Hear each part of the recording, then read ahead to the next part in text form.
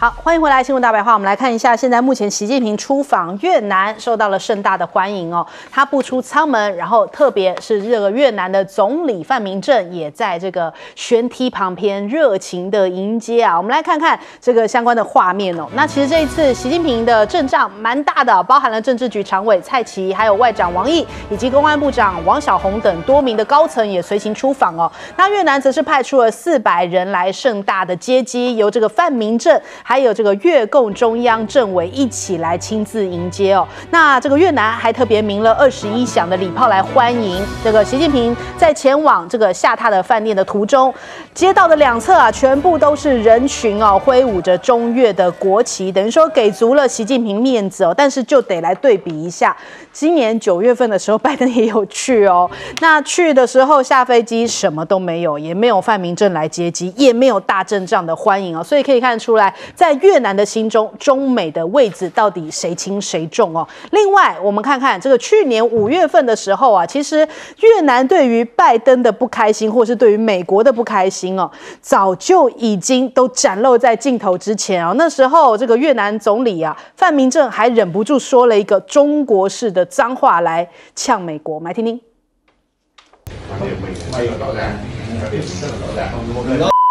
Mẹ sợ chứ. Nó nói nó phải ngại. Dạ. Ngay đoạn mà cậu với một cậu biết cậu nói là nhưng mà tôi không được tin Nga. Hai bên ông chưa tin cậy đâu. Tin được chuyện lớn đấy không? Mình thì nói thêm một ý nữa nhưng nó dài dòng, như kể cả tôi với ông ngày xưa thế mãi mình tìm được tiếng nói chung. Nhưng mà thôi, nó lắm vấn đề.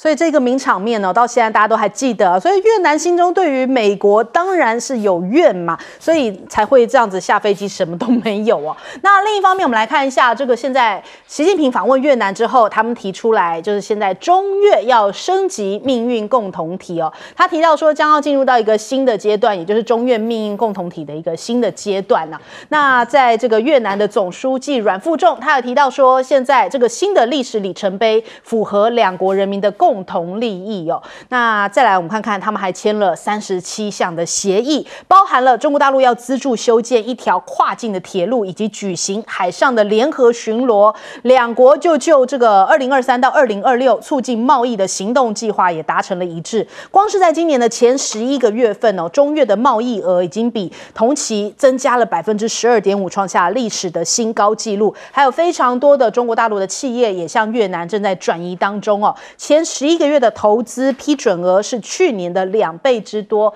那现在因为这个中美贸易战呢，现在很多的这个半导体开始陆陆续续往这个越南这一边过去来落点哦。我们看到中国跟越南现在致力于提升这个铁路系统，让其中的一条铁路能够穿越这个越南的稀土中心地带，然后来连接中国大陆的云南省的昆明市，还有位于越南北部的海防市哦。这一项计划呢，也被学者解读说可以加速越南来推动半导体的产业发展，间接让这个中美当地的竞争更加的白热化，因为双方都想要开发这个越南的稀土，等于说这个中美的晶片战在越南开打。我们先来问一下赖老师。中越其实关系有很多反复啊。越战前的时候，中国支持北越啊统一，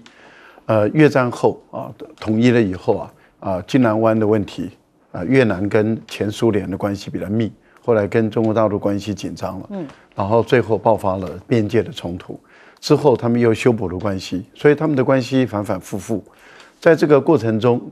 越南很清楚知道，美国现在就是需要他，就要拉拢他来，但是目的就是对付中国大陆。所以，可是，一旦不需要以后，就一脚踢开了。所以对越南来说的话，经过这段时间的折腾跟反复，我觉得他们的方向大概已经比较稳定、比较确定了。所以他们现在要跟中国大陆把关系再拉深。之前他们都全部都是叫做全面战略伙伴关系。那所以美国很开心。美国这个拜登就说：“你看，我半导体要到这边来投资。”结果拜登一走以后，英特尔就撤了，说我不干了，因为没有电他不投资了。然后就后来美国人就叫日本就进来了，所以岸田文雄就给了越南6条海警船，那么要越南去对抗中国大陆。可是问题就在于，那越南也跟日本也就发展到了全面战略伙伴关系。可是这一次习近平去了以后啊，美国的这个美国之音就开始做文章了，说哎呀，这个规格不会再拉更高了，结果更高了，叫做全面合作战略伙伴关系，就在往上提升。然后后来美国之音一看这个脸很难拉下来，就是说，哎呀，这个越南不会跟你玩这个这个命运共同体。结果双方共同同意走命运共同体。那走命运共同体的意思，也就是说其实意思也就是中国有事，越南有事，越南有事，中国有事，彼此之间要管控分歧的这样的。所以习近平要去之前，在越南的主流媒体中有一篇用越南文写的，就谈到了就是中越的关系，兄弟同志的关系，而且呢，事实上是同饮一江水嘛，还有一个部分里面就谈到了有关于中越的分歧是要管控，中越的南海的分歧也要管控。那这个部分里面看起来双方都承认有分歧，然后但是愿意来解决，这个就是越来越成熟，越来越稳定。我们也观察到越南有很多决策性的改变了，例如说他们规定从小学3年级、4年级开始要学汉语了。你看，当民进党在台湾要去中国化的时候，我们现在看到了世界主要的经济活跃区，越南他们要从小学开始学中文，沙地阿拉伯也要从小学学中文，而且一个礼拜要4个小时学中文。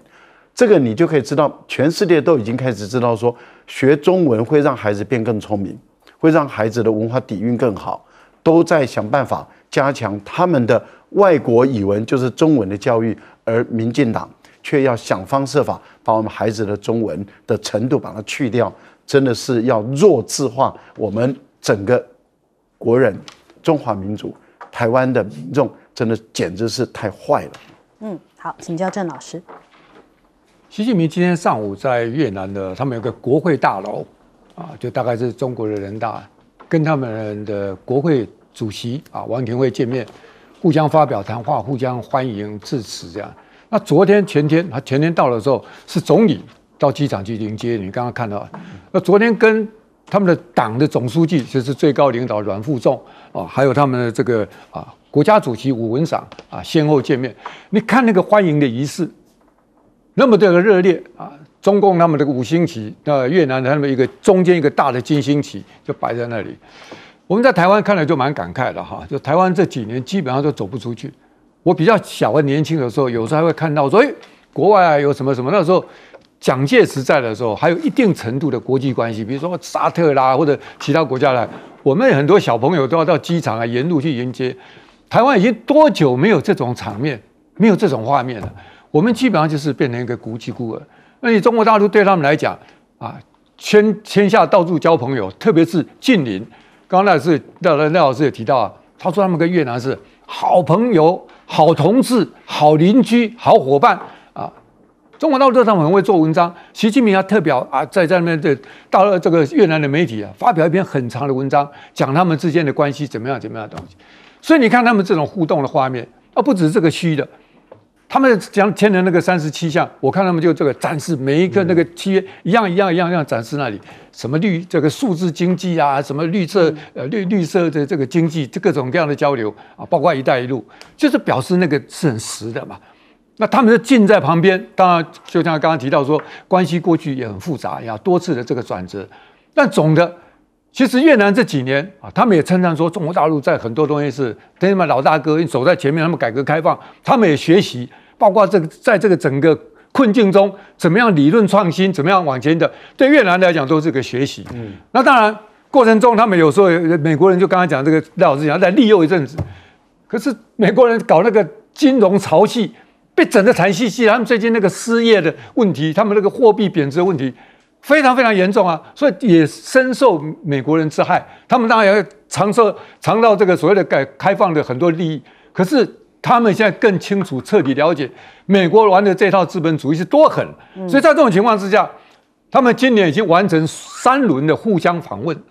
他们的武文长啊，前阵也到中国大陆去，所以习近平特别强调说，已经有15年的这样一个长期的战略伙伴关系，现在要深化成一个命运共同体，而且要把各种各样的利害结合在一起。他还讲实质了，说你看这个河内的那个轻轨是他们建的，所以将来还要再盖铁路。我记得前阵都在谈印尼那条高铁建好的时候，越南为什么没有？越南就有一阵子就被日本的诱惑啊，说要跟日本人合作啊，就拒绝了中国。中国很会建高铁啊，所以刚刚讲到轻轨铁路是在建，可是高铁就被日本人骗，到现在印尼已经通车，现在越南到现在一里都还没有，所以他们大概已经从这里面学到教训，学了说远亲还是不如近邻，好好把两边的关系发展好。然后美国大家互相利用，但是他不会被他骗去。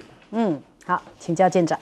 我们这样说啊，越南其实它长年以来它奉行的也就是逐字外交的一个方针。什么是逐字外交啊？逐字外交就是风往哪吹，竹子往哪倒啊。那也就是它在中美两国之间，它保持着弹性。那这个弹性呢，也就是说，今天哪一国对它能够伸出援手，它就靠向哪一国。刚刚那个郑老师有讲到说，这一次的37项的一个合作协议啊，那里面有一项，我帮那个郑老师补充一下，最重要的是什么？是基础建设。那个基建狂魔是谁啊？不是美国，也不是日本，是大陆。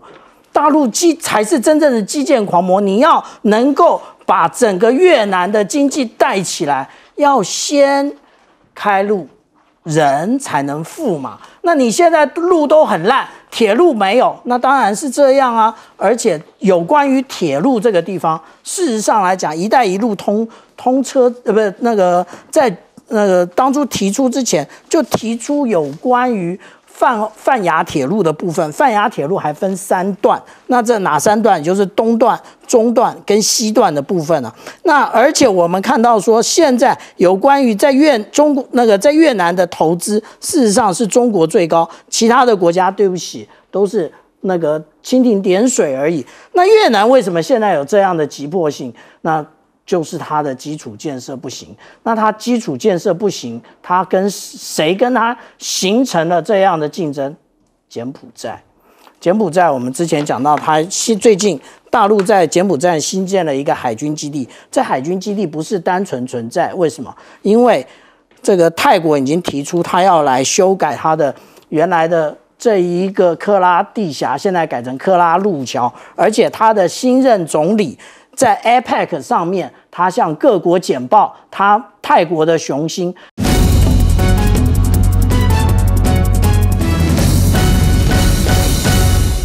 好，是不是2024版的王立强事件现在最近都在上演当中哦？我们先来看看，在2019年那个时候，其实王立强事件啊，在那个时空，同样也是有人讲说，其实破绽百出哦。这是这个军事情报局的前副局长翁衍庆哦，他提到说，王立强的说法其实漏洞百出，连情治单位就是外围的人员都不够格哦，而且是乳臭未干的小孩来形容王立强。他说，我可以肯定的判断，这是为了寻求政治庇护制造的假案哦。那情报人员的外派变更身份，也只准携带1个身份证件哦，怎么可能允许你携带多种不同证件呢？万一被抓，岂不是当场被识破吗？就说这个王立强手段过于粗糙哦，所以在当时，我记得那时候新闻开始是11月24号，我们还特别去查询了、考究了一下，是在选前的48天开始了这样子一波王立强的操作，所以那时候就马上隔天就开始有人讲说很粗糙啊，这就让大家想到说这一次讲谢姓中校要驾驶着这个契努克直升机，然后到这个山东舰这边叛逃，开价了4.8亿的解放军中国大陆这样子的策动哦。那这个事情不是最近也有很多的军官或者是专家跳出来说，这个可行性跟这个故事哦，好像编得不太合理哦。他有同袍就在讲说这是异想天开的因为我们日常飞行的状况哦，其实这个个 CH-47直升机哦，这个飞行任务至少都是4人1组哦，除非其他3个人也同时配合叛逃啊，不然怎么可能你这样一个人可以驾驶这一台过去呢？那但是我们看现在，因为他们这个整个节奏在带起来嘛，连黑熊学院都跳出来就讲说，中国大陆要的恐怕不是人，而是要这一台直升机哦，还做了这样子的梗图，什么确定不是诈骗吗？这个什么4.8亿元哦，怎么样的，开始在那边做一些网络上面的一些讯息战了。那我们看这个《中国时报》今天讲，他说其实哦，对岸会真的需要这个 CH-47吗？因为30年前其实美国就已经向中国大陆推销过了，如果他想要的话，早在1980年中国大陆真的喜欢他，当时就已经可以购买了呀，为什么才要到现在才需要，就是人家这样子哦，这个千方百计然后起飞还要降落到这个山东舰哦，为什么会有这样子的一个说法呢？而且如果北京真的对于这一台直升机此行的直升机有兴趣的话，伊朗现在其实有45架 CH-47哦，虽然是比较早期的这种款式哦，但是技术是相同啦，而且北京跟伊朗关系如此密切哦，要获得这一型的这种技术情报，其实也不用透过这种鼓动叛逃高风险的途径来获取这个技术情报。事实上呢，我也查询了一下，其实在1975年的时候呢，当时中国大陆就获得了一架这个 CH-47哦，这是越南战场的一个战利品，当时越南就有提供给这个中国大陆哦，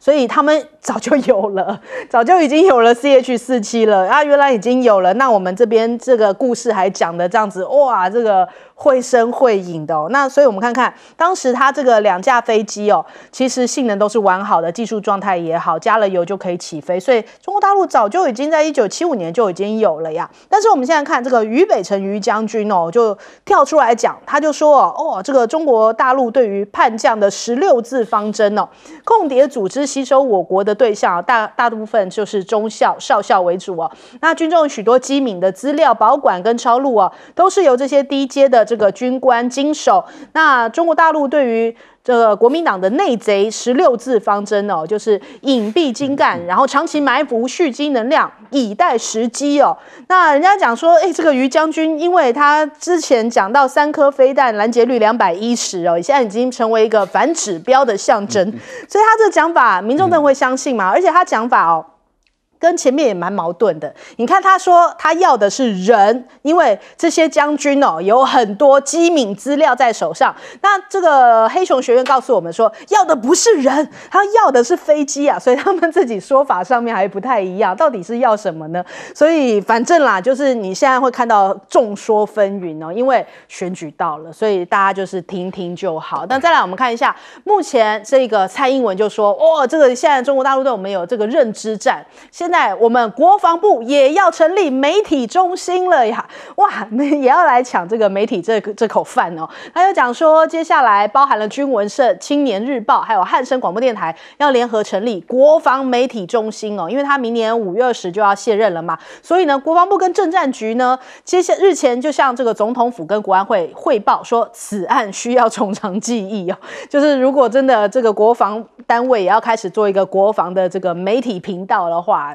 这个计划是不是有可能很困难？所以最后还是胎死腹中哦。那再来我们看一下赖进办讲说，现在呢这个又有里长遭受这个大陆的招待介选哦。今天看到这个自由时报头版来讲这个消息，为什么要这么大动作讲这个件事情呢？因为他讲说，这个里长之前有跟这个侯友宜同台，不愧是这个侯友宜亲授其的选举干部、辅选干部哦。那现在是要切割吗？侯办就讲说，这个赖的靳总不要恶意扭曲两岸关系对话的本质哦，抹红不会改变两岸现在目前兵凶战危的事实啊。那你赖清德不是也说要亲中爱台吗？还是现在选情不妙就要开始又要操作这个亡国感、抗中保台呢？所以真正的政党轮替是不是才能够遏止这样子绿色恐怖继续肆虐下去呢？这首先我们来请教一下郑老师。每到选举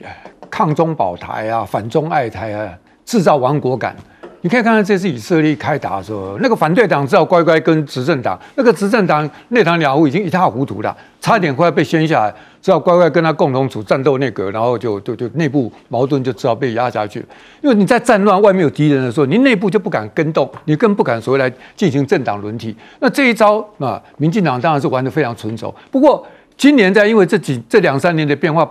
包括裴洛西这个亡国感已经有2面刃，你搞得太过分，是吧？过去说哇有人要亡我，那我们就要团结。可是发现说你搞下去真的会战争啊，战争会没命。这个时候，另外一种所以那这个战争与和平这次的主题就出来。那民进党发现说这次不好搞，我看到他们怎么面对这个问题，他们就切割，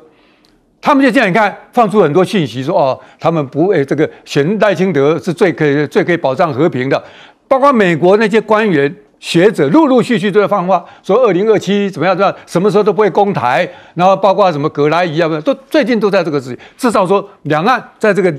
高的层次上是不会发生战争。那既然不会这样战争，这个疑虑就消除了。可是太好用了这个亡国感，他们就用了这个中共这个阴险的一面，私底下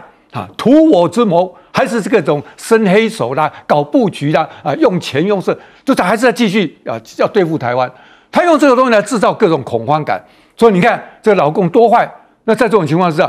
就把这个东西再跟蓝军连结。还是在制造这样一个亡国感的另外一个层面，他把它切割，这个我是觉得一定要谨慎去对待了哈。但我跟你讲，不管这一次这一次很有情节啊，那个钱多大，多少美金4.8亿，还有那个整个直升机降落到山东号，讲的有手有脚，还各种什么防卫计划。可是我跟你讲，就算是真的，我先讲我都不愿意现在听。为什么？4年前王立强那个事件到现在没有交代啊。那一次你看看回到当时的氛围，刚刚主持人讲有用吗？最后被他们塑造的跟真的一样，那整个蓝军被打得这个一塌糊涂，那个是共匪做怎么样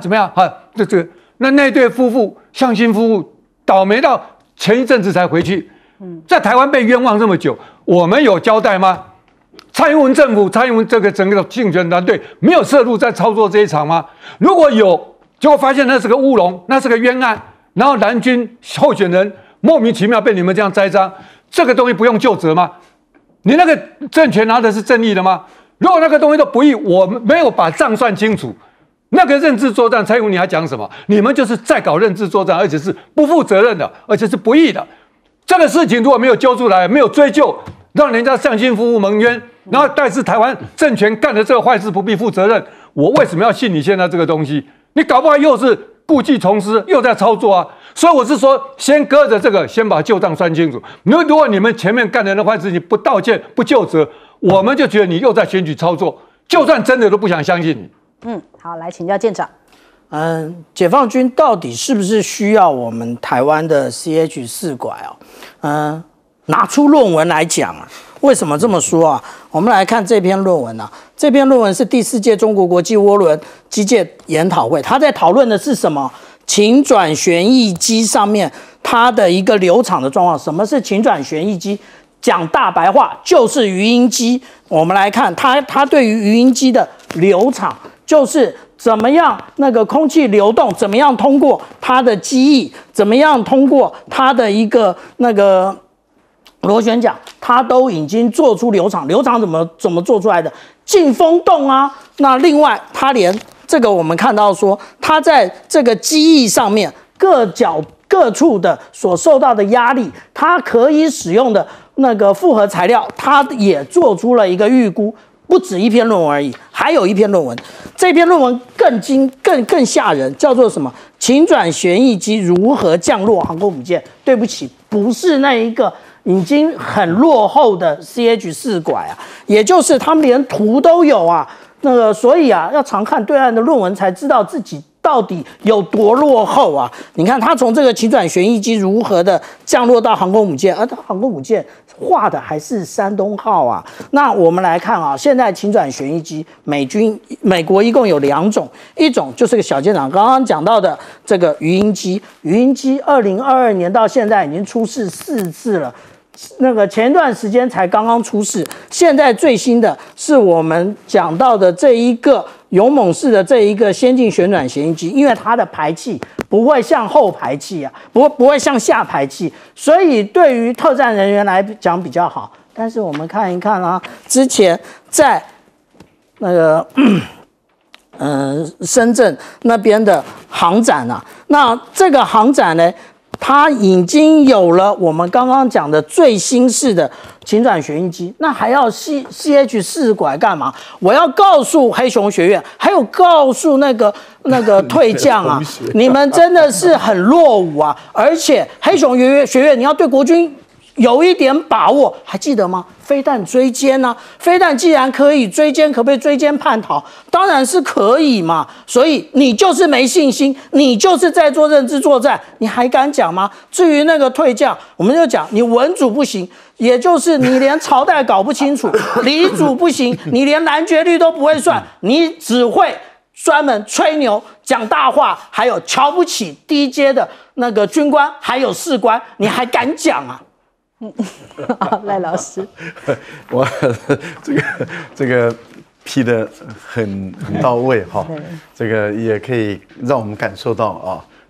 解放军对于台湾啊，如果两军一旦交战，他们的信心十足哈，因为他们知道原来中华民国国军的将领的水准就是这样啊，真是好打呀啊，210的命中率哈，真是好打。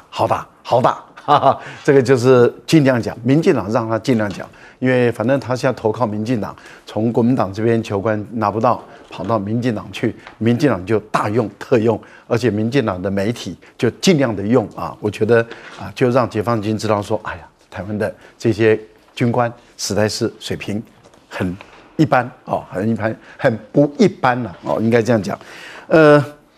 上一次的选举，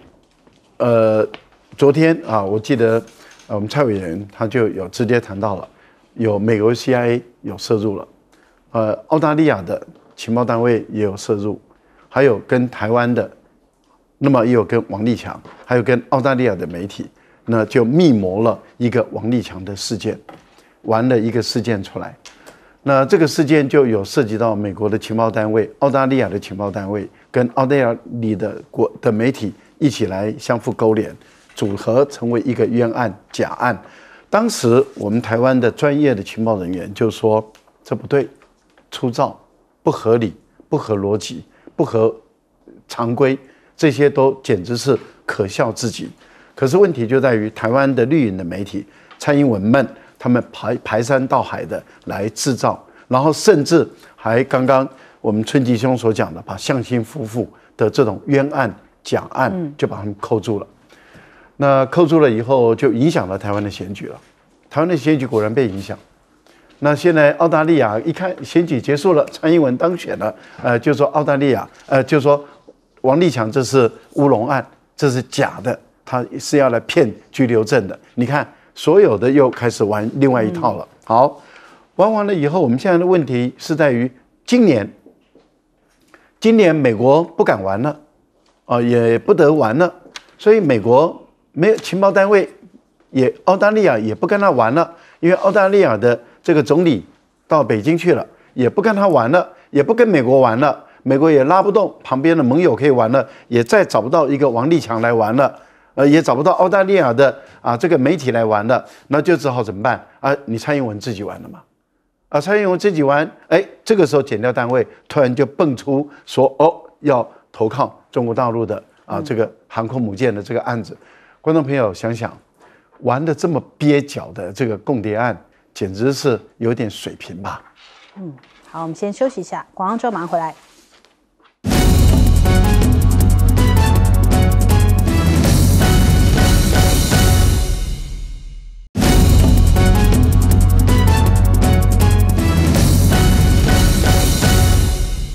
欢迎收看《新闻大白话》，我是主持人翟轩，马上来欢迎一下这个阶段加入我们讨论来宾，公益人士郑村奇，大家好；国际事务专家赖岳谦，主持人好，观众朋友大家好；前海军舰长吕礼师，主持人好，各位观众大家好。好，立刻来看一下现在目前两岸的关系哦。当然，选民特别的有感，因为两岸真的是会影响到我们接下来2024的选择。所以，我们看看这个 TVBS 最新的民调哦，现在目前你认为哪一组人选能够处理好台湾跟大陆的关系哦？有36%的民众认为侯友宜是最能够处理的好的，那赖清德只有26%，柯文哲目前是18%。那现在3组候选人在 TVBS 调查出来的最新总统支持度的民调，现在侯康配是32%，赖萧配是36%，那柯银配现在位居第3，22%。那也就是说，蓝绿之间现在目前的差距，现在大概是4个百分点左右。那我们来细看一下这个年轻人跟这个老年人不同的支持度，也有一些板块上面的移动哦。首先我们来看一下这个11月26号，也就是登记参选之后呢，其实当时未决定的人是有大概12%。那到今天就昨天啦，到昨天为止，那这个未决定的人有明显的减少。那我们来看一下不同的区间哦，年轻族群20到29、30到39哦，其实你可以明显看出来，侯康配在20到29岁哦，因为可能有前进校园的关系，有明显的增长哦。那反倒是柯银配哦，有这个下滑了大概7个百分点左右，但是未表态的也有增加，也就是说，现在在观望的年轻人可能更多，也许原本他们是比较倾向这个柯银配或者是赖萧配，但是现在跑过来观望了。那30到39岁呢，目前看起来也是没有决定的人也有增加的趋势，所以变得现在选战倒数32天哦，现在看起来这个年轻族群可能是这3组候选人必须要积极争取的族群。但是我们来看一下40岁以上的族群哦，现在未表态的通通都是下滑的。目前这个40岁以上的人可能已经更清楚决定说他接下来要支持谁。那对于这个侯康配来说的话，其实现在更明显的态势就是他不再是锁定在60岁以上这个老龄族群哦，现在开始各年龄层都有一个增长的趋势哦，所以我们看看像是这个40到49岁也是有增加了大概6个百分点左右，这是我们 TVBS 最新出来的一个民调。紧接着我们来看一下哦，因为现在绿营啊不断的在打这个豪宅问题，打的是吴欣盈啊，吴欣盈现在也回应啦，他就说有钱人这件事情哦，那蔡英文总统的家世背景也非常好哦，但是选举的时候也不觉得蔡英文的家世会影响到他对于台湾所做的这种服务的热忱啊，也不会去质疑他哦，所以他就是很巧妙的用蔡英文来回击了绿营一直在质疑说你怎么有什么居住正义啊，你住豪宅。对啊，的确蔡英文的这个富家女的形象是深植大家人心哦，比方说像蔡英文的父亲的墓园，在新店的墓园占地大概500坪哦，超过500坪。2010年的时候就被检举是违建，然后那时候的台北县府认为这个用地合法，但是墓园的规范是不可以这样使用的，所以呢就开罚了400多万元，9年过去也没有看到违规的改善哦。那他们甚至还违反承诺，说就是把这个墓园本来是要开放给大家，后来也就是锁起来，大家也进不去啊，所以这个样子只能开罚1次，等同就是就地合法了。而且过去人家也讲到说，蔡英文啊，真的人生胜利组，谁能够33岁就拥有15笔内湖重划区的土地，恐怕这没有几个人能够比得上蔡英文这样的丰厚的财力哦。所以他在这个32岁的时候有这15笔土地，9年之后，也就是41岁的时候一口气卖掉，就赚了1.8亿元。那这难道就不符合居住正义吗？如果依照绿营的标准来，所以这个回马枪直接是打到了这个绿营身上哦。那再来我们看一下，现在民进党啊，在网络温度计这样子的一个好感度跨世代好感度的调查，结果我们可以发现哦，不论是从20岁到55岁以上啊，赖萧配全部都是垫底的哦，也就是说各年龄层赖萧配的好感度现在目前都是位居最后。那现在看起来这个萧美琴昨天也去到了这个政大哦，那人家想说不是不能进到校园吗？这个萧美琴怎么可以去啊？那但是政大就讲没有啊，我们还有约其他的这个候选人，只是都排在这个萧美琴之后啦。那他讲什么呢？我们这个民进党执政不是完美哦，但一定是最好的。这8年的执政成绩哦，是这个比起前一个8年更加亮眼。马上被网友跟年轻人吐槽啊，他说亮眼在哪里哦？实质薪资是倒退的，而且房价所得比也是新高，通膨也更严重。观光现在好不容易才喘一口气啊，也是比起以前非常的惨哦，搞不好还要挂蛋哦。那你说赢过前朝，赢在哪里呢？亮眼在哪儿呢？还有2016年你当立委的时候投票赞成砍劳工的7天假，让劳工多多努力上班，你觉得大家会忘记这件事情吗？那这个蔡英文也是这个自吹自擂啊，就说啊，我可是最会还债的政府哦，可是你也是常常会编很多的特别预算，然后让绿油友们发大财的政府啊。那蔡英文还讲说，如果你觉得台湾有进步，就支持民进党。那大家觉得呢？你觉得这个抢疫苗的事情进不进步？抢快筛、没鸡蛋、吃这个美猪美牛，然后断交9国，这个有进步吗？还有萧美琴的这个国籍们哦，他现在开始跟你讲一句话，这是个逻辑哦，大家来听听看。他说：“我是选中华民国的副总统，当然是中华民国人。谁跟你在讲结果论啊？我们在质疑的就是说，你到底哪一个时间点开始变成中华民国的这个国籍嘛？你过去就是有讲说你没有嘛。”所以你在那边跟我们讲结果论是在干嘛？在跟大家在那边开玩笑吗？所以哦，你看看现在你就拿出户籍誊本啊，拿出你的国籍证明来证明一下哦。结果我们看林环强哦，一直在追这个蔡英文论文的林环强这个律师哦，他就讲说，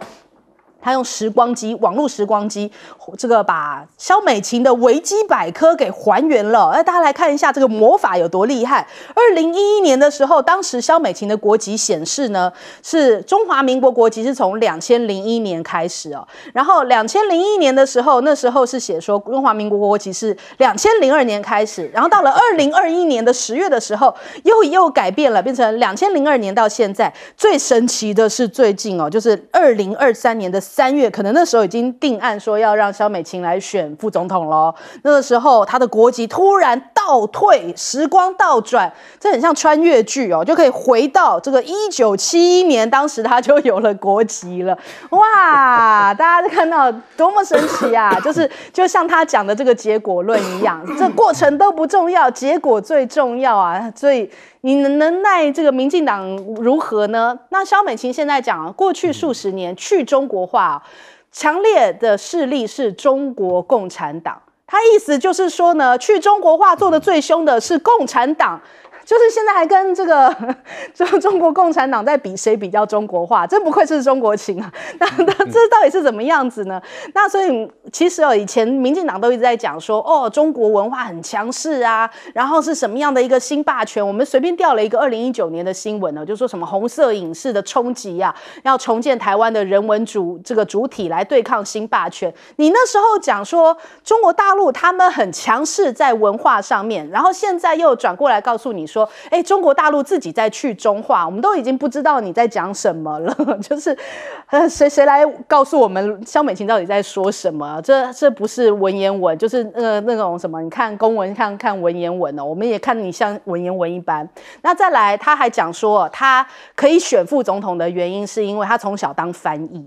他说美国外婆跟台湾阿嬷哦，就让我成为了翻译哦，所以他从小就当中美的桥梁，也因此呢，就是他要扮演好这个国际桥梁的角色来选这样子的副总统。人家想说，哇，造神开始啦，就看到了像是我们以前看那个蒋公哦，我们一般去那个河边看鱼哦，可能会觉得鱼很可爱，然后但蒋公会看到小鱼逆流而上，就像是他翻译的时候就想到他未来要作为中美的桥梁一般吗？我们来问郑老师。这个民调啊，处理两岸关系，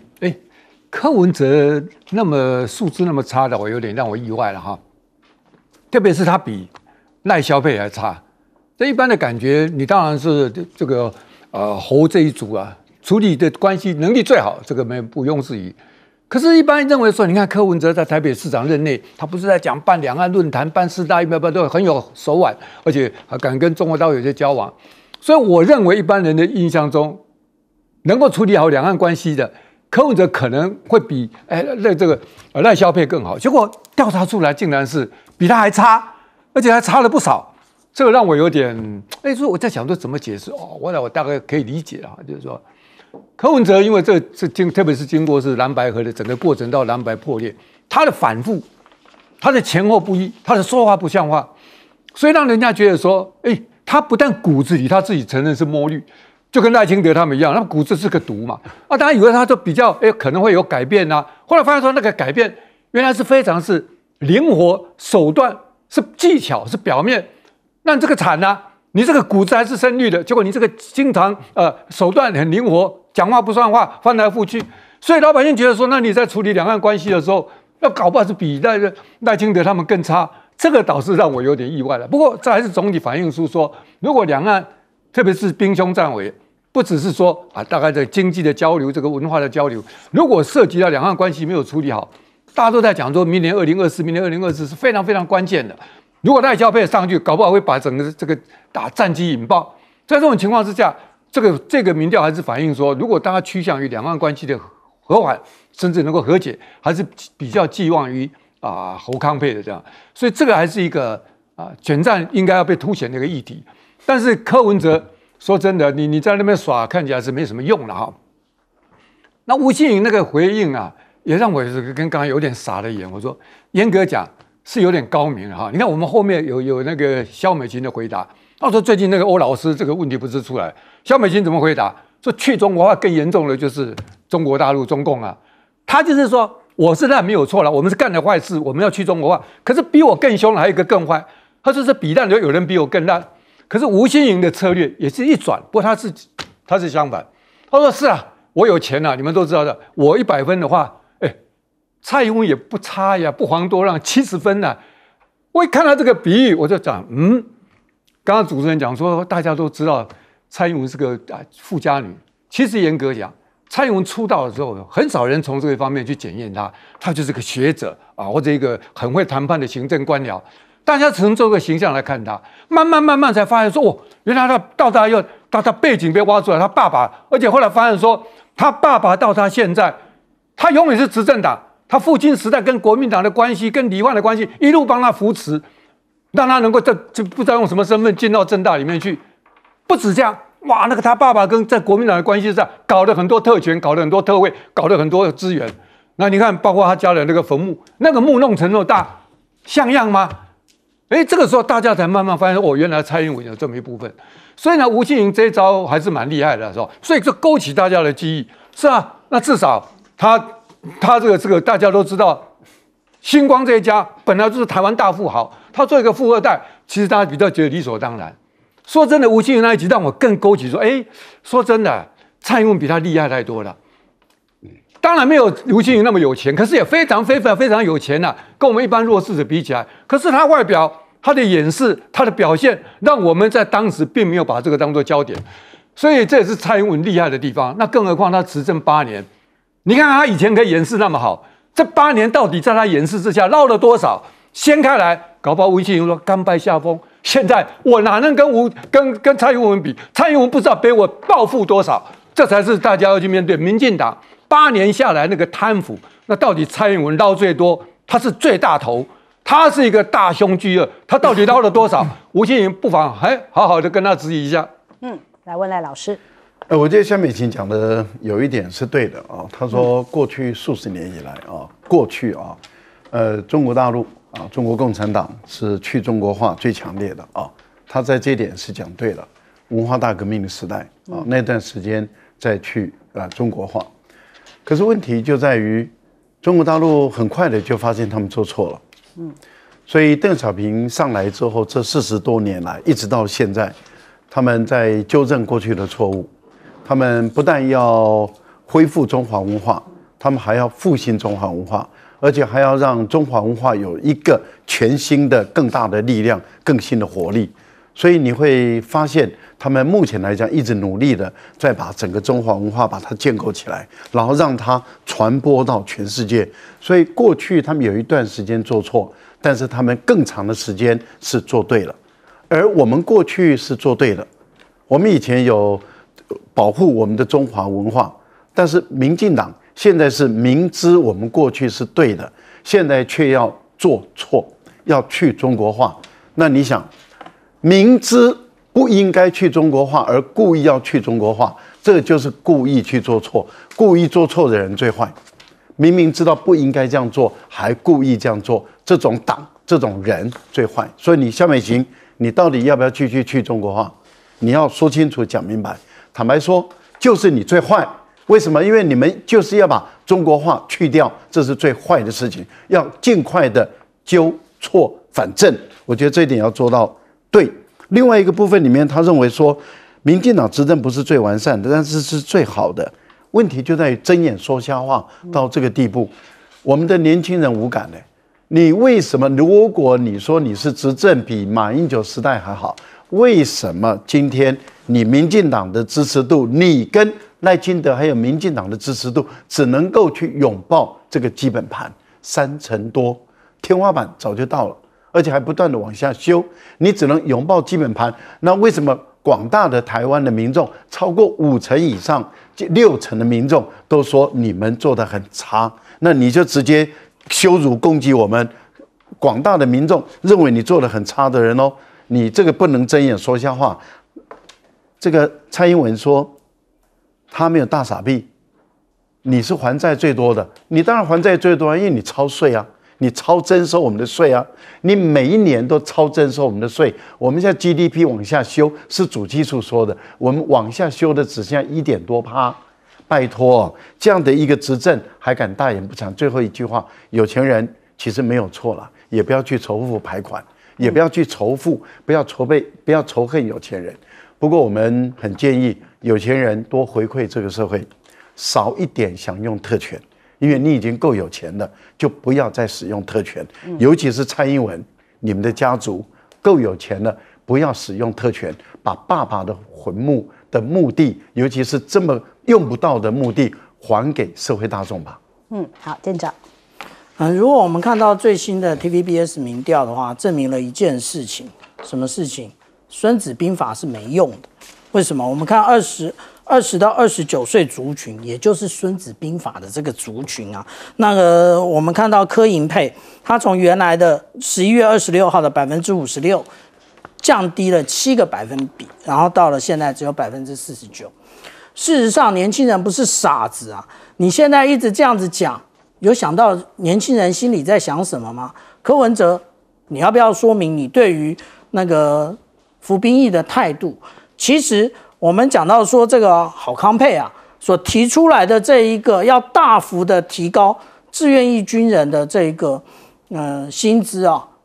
我是认同而且非常赞同的。为什么？大家不要认为现在的军人啊都是头插2根草，满山遍野跑，那个旧时代只会刺枪的那一个错误印象。为什么我们这么说？因为未来我们要面对的战争都是你虽然是单兵，你可能会要使用那个无人机，然后甚至现在连美军的战场上面，他们还有干扰无人机的电子战的作为，那你也要会啊。那对不起，这一些如果你大字不是2个，那个要能够当兵，其实也蛮困难的。但是你要吸引高素质的人力，你就必须要有符合他能力的薪资。而且之前提出了这个青年购物555的方案，还有上一次我在这个节目特别提到要解决年轻人学贷的问题，然后结果没想到郝康配先解决了另外一个课后辅导的问题。